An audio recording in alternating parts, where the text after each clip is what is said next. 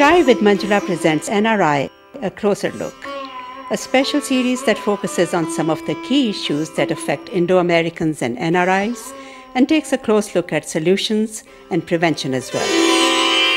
They came with dreams, worked hard and struggled, and they succeeded in making a life for themselves in a foreign land and culture far, far away from home. And now that they are in their golden years, they have yet another big mountain to climb. My concerns about growing old in the United States revolve around, number one, having a good social environment for all of us, and not to become burden on our children as we have health issues. The things that really worry me being in US and getting old here is the health issues, where there are kids who are very good kids, but whether they will be there for us to take care of us the way I feel we have taken care of our parents in India. Being all alone and lonely, that really worries me big time. I think the challenges are really going to come when out of the two of us, one of us is left alone. At that time, you really need some kind of support system. Culturally, we feel we want to be close to our children, and that remains a challenge. We are here to stay. Our children are here, our friends are here. We should get people from India on a visa so that they can come and help. This would be similar to the au pair system that is for childcare. It'll be great to have a community kind of a setting where lots of friends are around, maybe walking distance or in one great neighborhood. Unfortunately, in the US, there's no old age home that's catered to Indians. I think it's about time somebody does something about that. Life is difficult, and surely enough we won't be staying with our kids. As we get older, we really don't know what our future holds. I really don't know what we're going to do when you get older. Love and affection, which we get in India, you're never going to find it here. Welcome to Chai with Manjula. As we all know, the flow of students from India to the US began in the 60s, and then measurable immigration followed in the coming decades. Now, Indo-Americans constitute about 1% of the US population. And what we just saw was some of these pioneers sharing their concerns about the life ahead, which has become a common topic of discussion in social gatherings these days. Well, very few of us foresaw the changes in lifestyle, the evolution of the next generation, and most importantly, the issues related to old age. So for many, the reality is here with all its challenges. NRI, A Closer Look, presented by Chai with Manjula and sponsored by the Tech Museum of Innovation, San Jose, California, a unique hands-on technology and science museum for people of all ages and backgrounds, which inspires innovations for the benefit of humanity. And Development Alternatives Group, a non-profit organization in India that brings together traditional knowledge and modern science for sustainable development at the community, national, and global level. My guest today is Dr. Kailash Joshi, who came to the US 50 years ago, had a distinguished career with IBM Corporation, and is known in Silicon Valley for co-founding TIE and American India Foundation, or AIF, as well as for his mentoring and charitable activities. A few years ago, his wife passed away at age 61 after a brief illness. Kailash has reflected on several things, including realistic planning for old age and death. And based on his own experience and observations, he has come up with 5 broad areas that everyone should consciously address in their midlife to avoid grief and anguish later. Kailash, welcome. Thank you. Well, during the last few years, you went through a difficult time after your wife, Hem Joshi, passed away after a brief illness. But over time, you have managed to rebuild your life. And I'm happy to learn that you have found someone and you are engaged to her, a lovely lady, Sushila. So congratulations, first of all. Thank you. Yes, it has been a very difficult time for me, but now I see some light at the end of the tunnel and life ahead for Sushila. I'm very happy for that.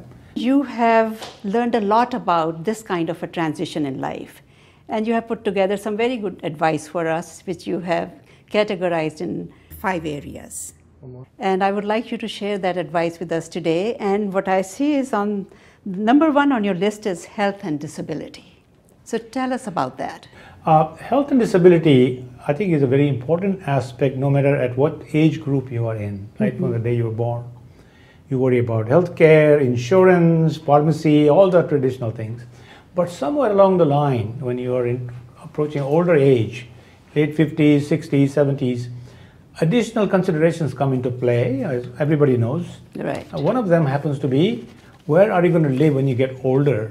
Because the requirements are going to change. Right. You're going to have to depend on services and supports outside of your home. So that becomes an issue. Assisted care living, right. Nursing homes. So that becomes part of that. Yeah, and it's a very big concern. Big concern and a big consideration.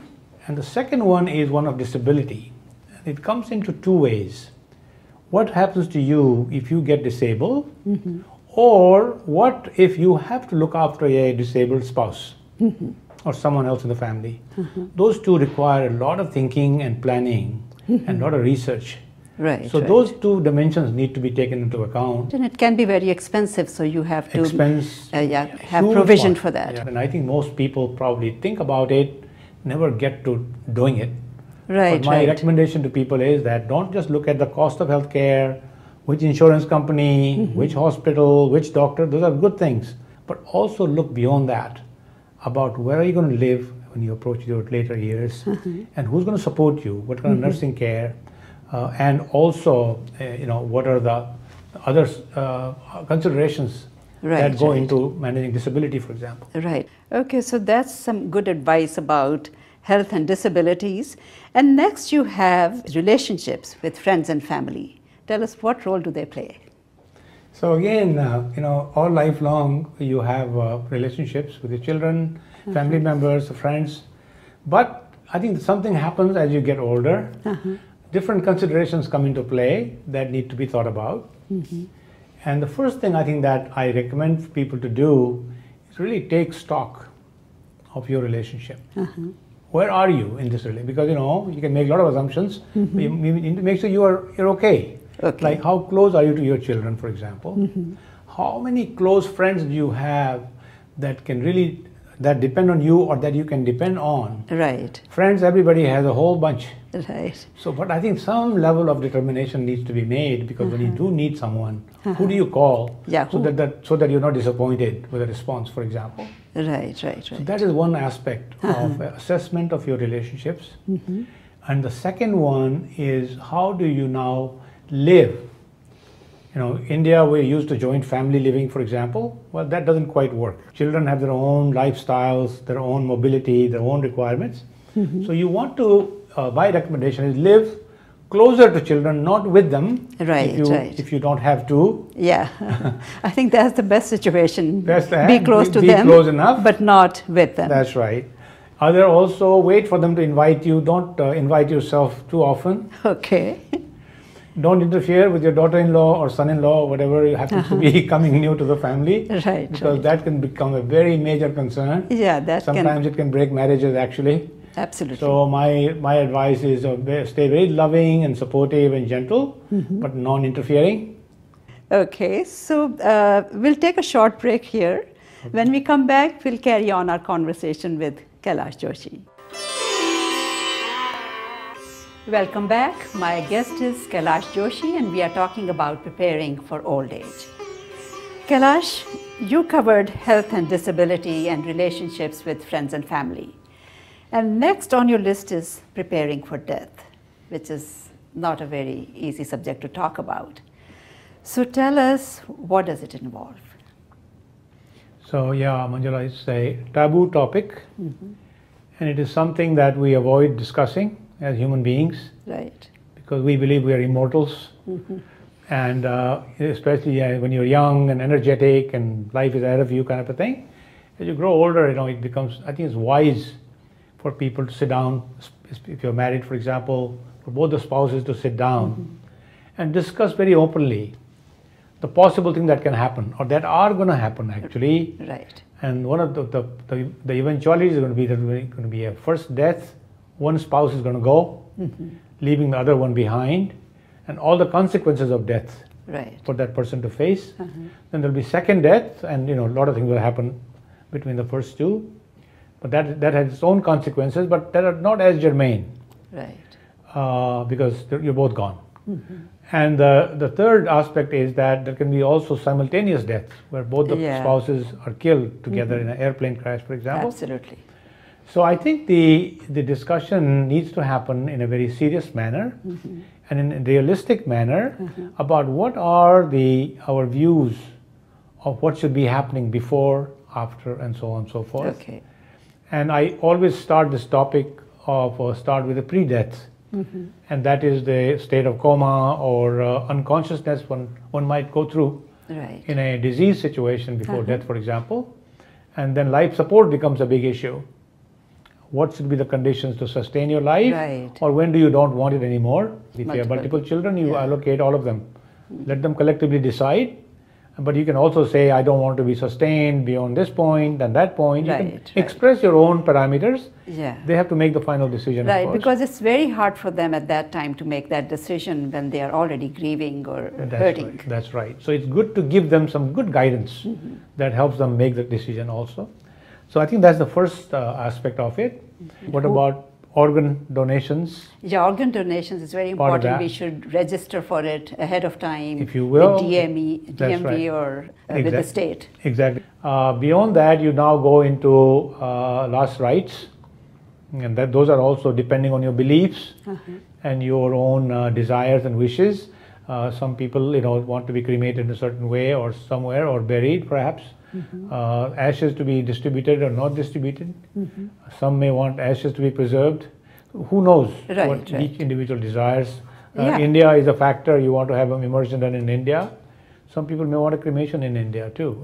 So I think all those things, unless you have sat down and expressed and written them down, how would anybody guess? So you need to specify every little detail. Specify all these details. They're not very pleasant in some ways, but you are also taking the burden off of your survivors. By doing that. Absolutely. How do you want to be memorialized? Do you want to have annual rites during the Shraddh time, or do you care for, maybe you want to build a temple somewhere in your name, or a school or a scholarship? There are different ways that you would like to be memorialized, or maybe you don't want to. But again, make that known. To make it easier for your survivors. Also, I think it would be helpful to give some guidance to the surviving spouse. About who should they depend on if you're gone. How should they maintain a relationship with children. Management of money, management of relationships, and remarriage. Those are all difficult things. So I think those are some very significant points about planning for death that people would be very well served, and their survivors even more so, by having them document. Okay, so then we move on to the next point, which is asset allocation planning. How do we do that? What's important here? Just from my own observations, I have a few pieces of advice to give that I think might be worthwhile. One is that I think if you have multiple candidates for your assets to be transferred to, like multiple children or multiple organizations, what have you, it's not a good idea to leave illiquid assets for them. Because that can create contention, and who is going to own them, who's going to sell it, how we're going to divide it. So simplify matters as much as possible. Do not leave assets that cannot be easily divided to multiple people, because you're gone and you're leaving a big problem for them. So that's my first advice. If you have buildings and big assets somewhere that are illiquid, cash it out, put it in a bank in some place, and let them divide the money and be happy. Otherwise, there are so many fights in families. That's right. That's number one. My second advice is that take into account some deserving charities that you have wanted to support in your lifetime. You're not able to support as much, perhaps. Here is your opportunity to write down X% to this charity, Y% to that charity after your time, and that is tax deductible. That also gives your family a lot of pride for what you did. Right, and you earned some good karma. Good karma, of course, always. Yeah. And I think in terms of that is after your time kind of scenarios. But in your time, I think managing your assets and getting good advice is always very nice. Now, who is a good advisor? So I think ideally, an advisor should be one who understands finance but does not make direct money from you. Pay somebody fee for advice, that's beautiful, that's fair and square. Okay. And I think, there's so many other experts available in this field to sit down with them and maybe take multiple pieces of advice. Okay. Before you decide. Second opinion and third opinion. Exactly. Okay. And remember, at some point, you are mentally going to be disabled, not to be able to manage all these. So you need to have that into account also. Okay. How do you go into dementia, for example, and you have all the assets, who's going to look after them?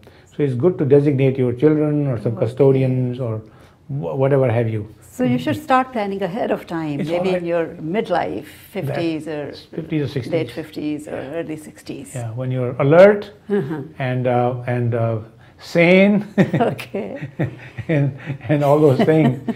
Otherwise, if you go into the twilight zone, then you've lost it.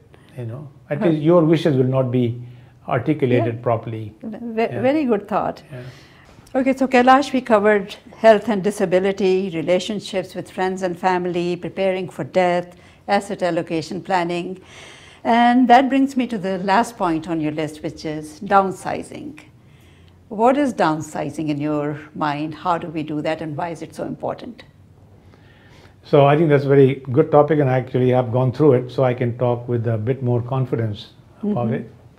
So what downsizing really means that as we develop our lives and families grow and grow our careers and all good things happen, and hopefully you've also been able to accumulate assets and one after the other, bigger and bigger home and bigger and better neighborhoods, bigger lawns and all those stuff, and a lot more furniture.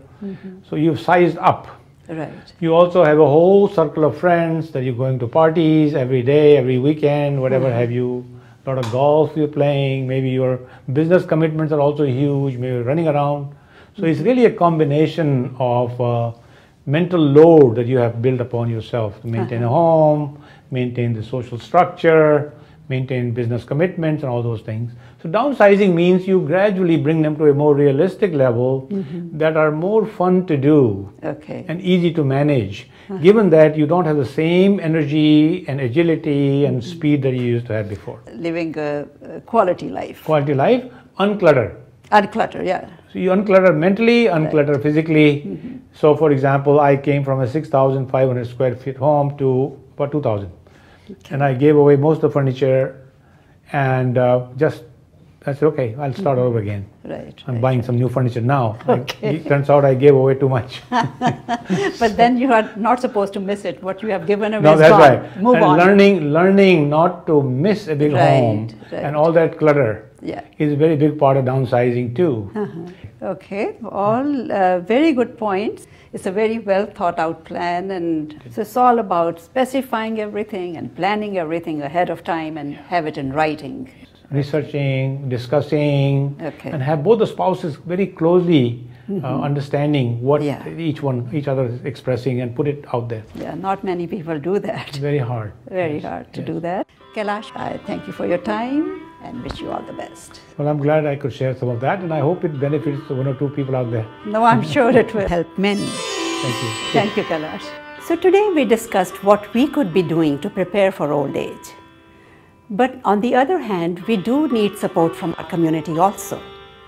What we need now is our own retirement communities. Then of course comes provision for assisted living. We know that a couple of retirement communities have already come up, but we need them all over the country. So next time, which is after 2 weeks, we'll talk to the founder of a senior community to learn about the model which could be replicated in other cities as well. We'll also have a retirement planning specialist to give us some important tips on planning for old age. Welcome to our special segment, Technology Benefiting Humanity. My guest today is Talence Orme, Senior Manager of Volunteers and Training at the Tech Museum of Innovation in San Jose, California. Talence, welcome. Thank you. The Tech Museum offers some wonderful programs and at a very large scale. And it's a non-profit organization that depends a lot on volunteers. So today I would like you to tell us about the volunteer program at the Tech. Sure. We actually have over 350 volunteers that are with us at the Tech Museum. We're very happy to have them. Many of them are retired from their professions in the computer industry in the Silicon Valley and other places in the Bay Area. Some of them are in between. They're anywhere from 25 to 45 or older, in between jobs. But while they're looking for a new job, they're also volunteering at the Tech for us. And then we have our high school and our college volunteers. So the high school students that volunteer at the Tech Museum, what kind of incentives or initiatives do you have for them? And do you have a special summer program for them? We have a little under 100 volunteers that are high school. Many of them, we have two different primary high school programs. One is kind of our fall or school year program where they will volunteer with us while they're in school and volunteer only on weekends. Because obviously many of them, they can't do Monday through Friday because their parents want them to focus on their studies. But on the weekends, they can volunteer for us for 4.5 hours to help in the museum. The other program is our summer program, where we have kids just help us from June through August. And they get a wonderful variety of experience interacting with guests in the museum that have maybe even come to this country for the first time. So I think that's one of the joys about volunteering, is that you get to meet a diverse mix of people that come to the museum, and you learn how to interact, how to engage, how to open up conversations. And this prepares high school, college, and even some of us that are in between or going to different professions, how do we interact with people? I see. And do they get hours also of community service if they volunteer at Yes, the Tech? they do. We actually track their hours. They get hours for community service. We will sign off on their community service flyers and information, whatever they need for their schooling. But they get, I think the biggest thing that they get is the experience of interacting, engaging. I mean, we also have different programs where they get to maybe help out for certain events. We just had the Tech Challenge. It's one of those big events, and many of our high school volunteers that came and helped, they got to interact with professionals from the Silicon Valley and the Bay Area. So that was a good opportunity for even high school students that helped us or volunteered for that event to interact and intertwine with those who are in professional careers that they may be pursuing. Okay, so Tech Challenge is one of the programs that they like to get involved with. What other programs do they find exciting? Some of the other programs we have are where we do partnerships, like with the Bay Area Science Festival. We will partner with Maker Faire, and we will go up there. Sometimes we'll offer some of those opportunities to volunteer off-site to do certain things for the Tech Museum. So those are good opportunities for students. And when we do programs like that, especially during the holiday season, this past November to December, we actually brought in another group of high school students to help us during the busy holiday season. So there's always something new and exciting that we're trying to do to bring in another group of high school kids to help us. Sounds wonderful. So do you have a message for the youth in our audience? Yeah, my biggest message is when the youth are looking for a job, they're hoping they're picked. You know, they drop off their resume or their application, and they're hoping and they're biting at their nails hoping that the employer hires them. The one thing about volunteering is you can choose who you volunteer for, and usually those causes and those reasons are near and dear to our hearts. Many of the volunteers that come to the Tech, they choose us not just because we're an exciting place to be, but because their interests line up with our interests. And our interests, the main one being inspiring the innovator in everyone.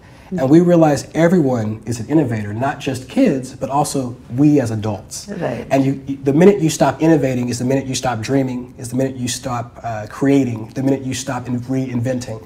So we want that innovation to continue to spark, not just from the high school kids, but also from many of us who are adults. So that's really the biggest message for me as the volunteer manager is when somebody decides to come to the Tech Museum, we're hoping that their interests line up with ours. And it's not a matter of hoping that they'll be picked. We're just glad that they picked us. And how do they sign up to volunteer? The easiest way to apply to be a volunteer is go to www.thetech.org, click on our About Us, and then underneath that you'll find our volunteering page. And you'll find many different volunteer opportunities. Right now, we're probably going to open up some more summer positions, which will be coming in the next few months.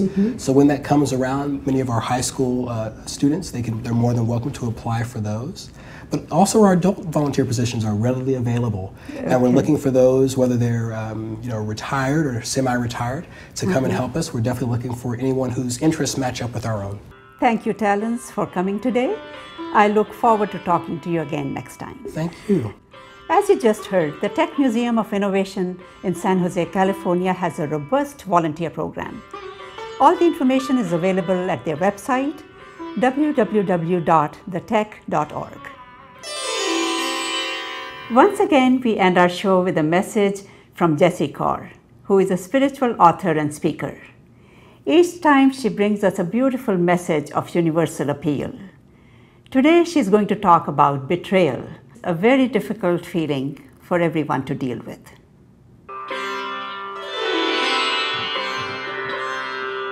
Welcome to Reflections with Jessie.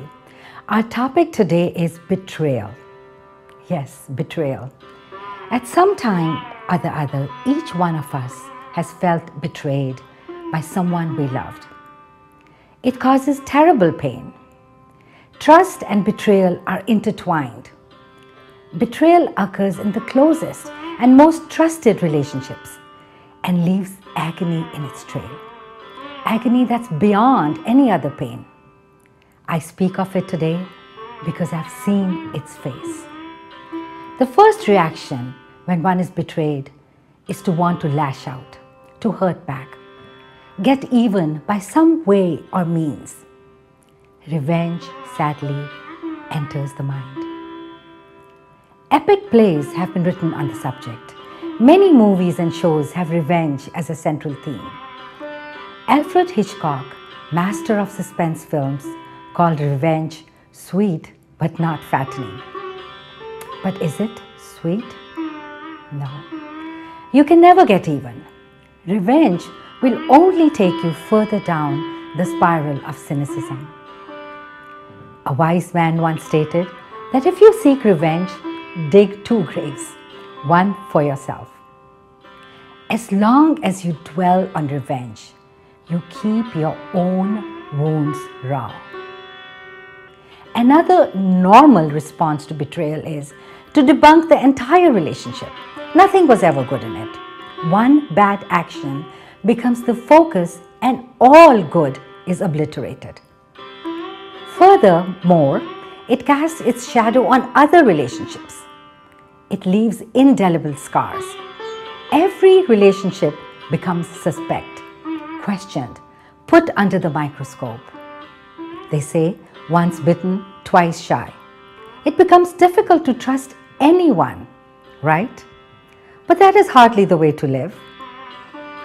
Can betrayal possibly lead to something good?